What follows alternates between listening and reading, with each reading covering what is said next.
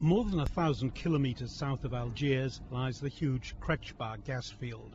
It's a life-size environmental laboratory where scientists are seeking to show that it's possible to stop carbon dioxide.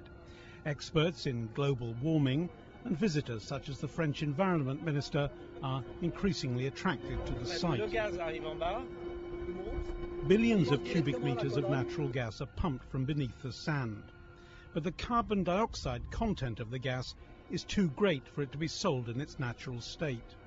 So, rather than release it into the atmosphere, the carbon dioxide is separated and transported several kilometres to a site where it's buried. Steel pipes carry the carbon dioxide into an underground aquifer. The burial site itself is under a 900-metre cover of clay, and that clay is in general gas-proof and waterproof. Krechba buries 1 million tonnes of CO2 a year, equivalent to the exhaust fumes of 200,000 cars.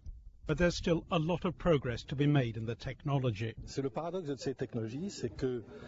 It's the paradox of these new technologies that you can use them now, but you won't see them being employed on a very large scale or systematically for some years, when the cost will have fallen substantially.